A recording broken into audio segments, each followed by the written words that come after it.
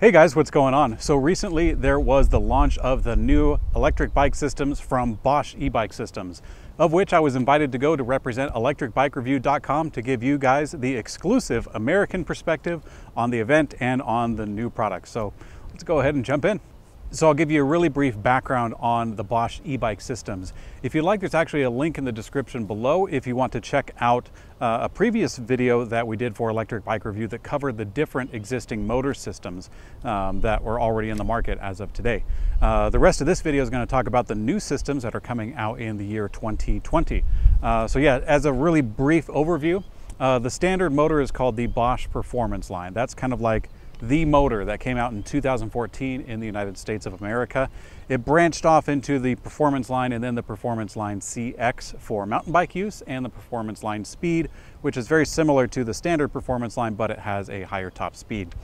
After that, Bosch came out with the Active line of motors, the Active line and the Active line Plus.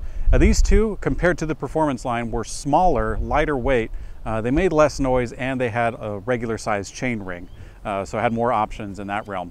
However, they were less powerful, so generally they were on systems that were meant for like exclusive flat city use, things like that. So it wasn't a huge heavy hitter. But as of 2020, all the motor systems are getting shaken up a little bit, and we have some new products to talk about. So yeah, let's do it. So let's start off with the Bosch Performance line. Now the regular Bosch Performance line is moving away from that old platform and is now going into the same size and shape chassis that the Active line is using. So that means that you're getting all the benefits of the Active line, that it's quieter, that it's a little bit smoother, it uses a different chain ring, also no pedal resistance. You're getting all of those benefits, but you're keeping all the same benefits from the Performance line, chiefly the higher output. So you're still getting 65 Newton meters worth of torque and 300% pedal assist, now in a smaller, better platform, which is great. So that's a good innovation for their standard Performance line that's coming out. But the really exciting stuff is actually their special use motors, which includes the Bosch Performance CX and the Bosch Performance Speed. So those two motors are moving away from their older platform into an even lighter, even smaller system that we're just going to call the 2020 line of motors. So let's jump into those. First up in the 2020 lineup is the new Performance CX. It has the same mountain bike quality that you're used to, but it is physically better and now has more advanced programming. The reduced size and the magnesium casing reduce the weight by about 1.5 pounds. Now the system weighs at about 6.3 pounds. I'll talk about the programming in a bit, but it does assist up to 75 Newton meters and 340% assistance. Next is the Performance Speed, which is utilizing this new lightweight platform programmed for street riding of up to 28 miles an hour. The Speed Demon racks up 75 Newton meters and 340% of assist, but the programming is vastly different from the CX, meaning how it feels as you ride it. Next up is a totally new motor using that same 2020 chassis, and that is the Bosch Cargo motor. You got it, a cargo bike specific electric bike motor. This one actually has the highest output of all, of 400% assist at 75 Newton meters, which is a lot. This little fire starter is rated for a total load of 550 pounds, a feat that I have never seen before on a bicycle. They've spent a lot of time detailing the programming so that it has a similar feeling whether the bike is loaded or unloaded. Finally, the last of the new motors is the Cargo line Speed. Now, as you guessed, this one has the same performance of the Cargo line with 400% assist, 75 Newton meters of torque, but it has a higher top speed of 28 miles an hour. That kind of a system is probably going to eat through a battery pretty quickly, but Bosch has you covered. I'll get into that in a second. New for 2020 is actually a couple of new battery systems. Now, if you remember in the past, Bosch came out with what they call the Power Tube, which is a 500 watt-hour battery that's built into the tubing of the bicycle. It was pretty cool. You could combine one with another to get 1,000 watt-hours of total battery pack on a single bicycle. Now Bosch has some more options. They actually have a 625 watt-hour version. You can combine two of those to get 1,250 watt-hours if you so wanted to on a single bike. But also they have a new option with a 400 watt-hour battery pack in that same size, which is pretty cool because in my experience, Bosch has a really good amount of range for the amount of battery size that they have. And so having that really sleek option for a 400 watt-hour battery pack is a really good choice. Also coming in 2020 is some new integration. So the Bosch kiosk display is actually a pretty cool little display, but it has some nice features to it that it can now communicate with a digital shock. So I don't know a whole lot about this because it's a very new tech and they just kind of announced it. They didn't have anything ready to ride at that time, but there is a new shock from Fox Performance Shocks that has a varying amount of suspension to it that is programmable by the user on the display. And that can also be set for a dynamic mode, which will adjust automatically. Now, like I said, it's a pretty new thing. I don't know a whole lot about it because they were just announcing that it will communicate with the shock. They didn't actually have a demo for the shock performance for us to try out and kind of experiment with. But nonetheless, that's something to look out for. Another cool feature for the Bosch Performance Systems is actually integration with a locking mechanism. So of course you need a mechanical lock to physically lock your bike up to a rack. You know, that's never going to change. But what they do have is a disengagement feature for the electric system. So for a small additional cost of like 12 bucks or so, you can get what they call a digital lock. It's a locking system in which when you remove the display from the bike, and the kiosk display just comes off really easy based on some magnets. When you remove the display, there is a disconnect within the motor that will not allow the motor system to engage until your exact display is connected to the bike once again. So theoretically, if someone took the bike away, then the motor system would be useless, and therefore a large amount of the total value of the stolen property would be diminished. So at the event, I got the chance to try out the cargo motor and the cargo speed, as well as a regular performance line.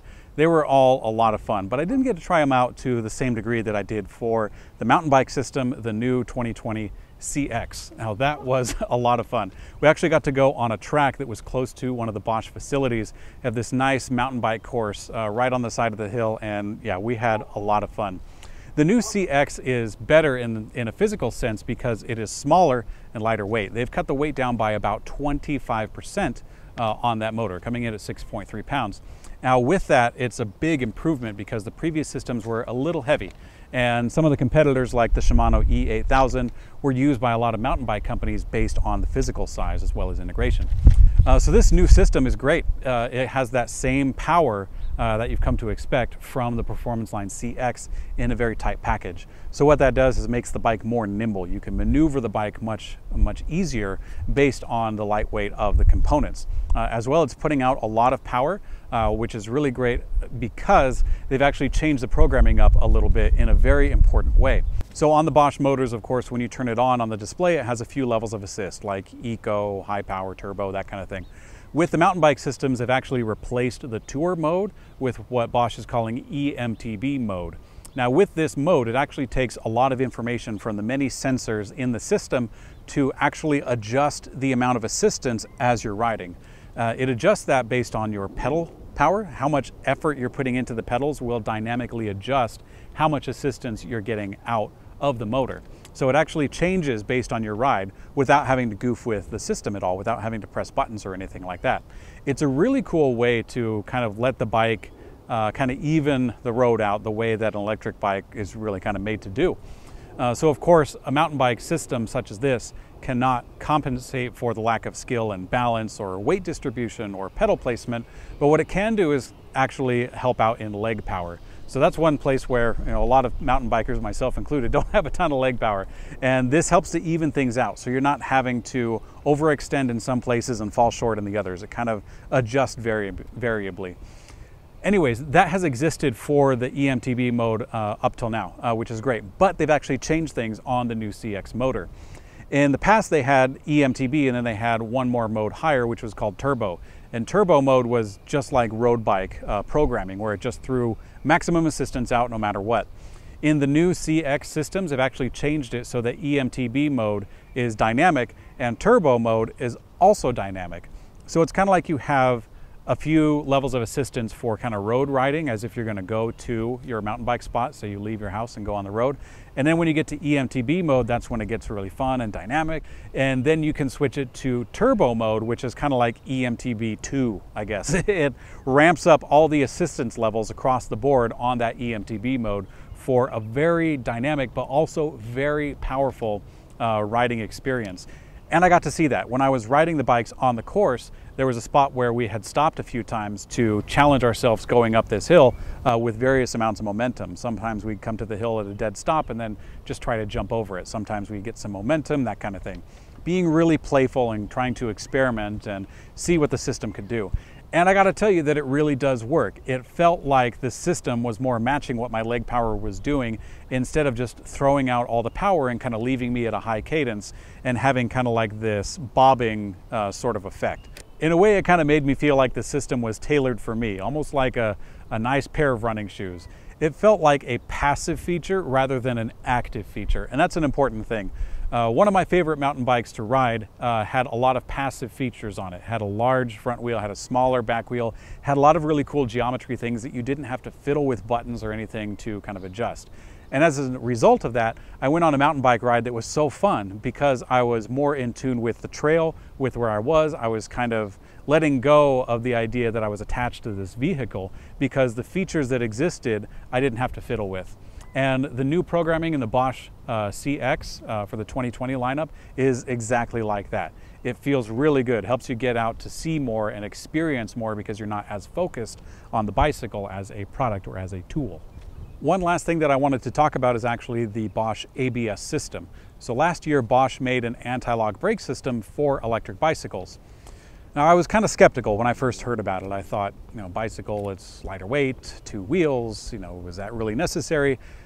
But I gotta tell you guys, I was converted wholeheartedly. I think this is an amazing system. So much so that while I was at the event, I actually took one of the bikes and rode around the grounds and I tried to convey in video how it feels. I think that's kind of one of the obstacles. The ABS system is not out in the United States as of yet, and it kind of got a mixed reception in Europe from what I understand.